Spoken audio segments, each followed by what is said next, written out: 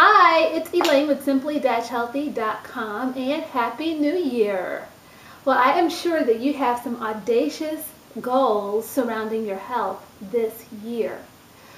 But maybe you're having some troubles really getting into high gear. Maybe it's the weather, who knows. But perhaps you're going about things the wrong way. I know at the beginning of the year, it's kind of been ingrained in us to want to kick things off and get everything going, get our ducks in a row in all the different areas of our life. But I want you to consider something. This is winter. We're in the dead of winter. And that means winter season is naturally a time for rest, reflection, and building.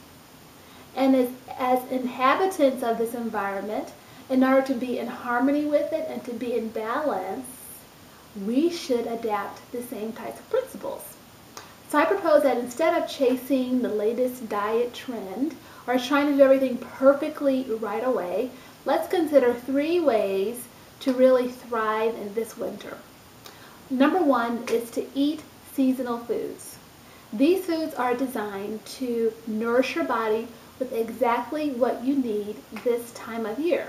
And when you do that, when you add in those good seasonal foods, you will naturally crowd out the bad stuff, such as too much sugar, too much salt, and you will be hydrated from within. Number 2 is to introduce gentle exercise. So if you're already exercising 5 to 6 times a week, wonderful. I would encourage you to include or to substitute a couple of those days with more gentle exercising in the form of things like yoga, Pilates, working on the exercise ball, things of that nature. If you would like to start an exercise campaign, that's wonderful too. Instead of going at 5 to 6 times a week full force, I'd like to encourage you also to go more gentle with it, okay? Still do your intense, but make sure you get your gentle exercise in at the same time. What that's going to do is to help you be more consistent and help you go longer with your goals and your intentions. Number 3 is to embrace the season. Embrace this time of rest and connecting and building. In this way, you're not being lazy. You're not going to be behind the 8 ball.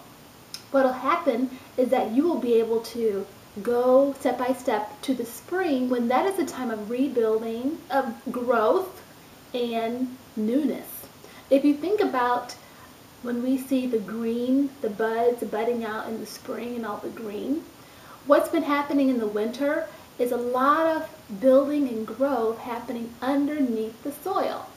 And that's what's happening with you, within you in the winter when you're in balance, when you're operating in harmony. There's a lot of stuff going on in your body, your mind, and your spirit when you actually take a step back for that resting, connecting, and building. So I encourage you to operate this way.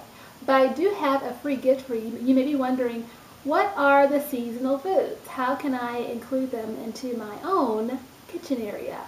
I have a kitchen staples list specifically for the winter that you can download absolutely free with the link below. So go ahead and grab that. And by the way, if you'd like to work with me one-on-one in my 6-month coaching program, I do have spots available. All you have to do is go to simply-healthy.com/healthy-coaching. Thank you, and I hope you have a wonderful day.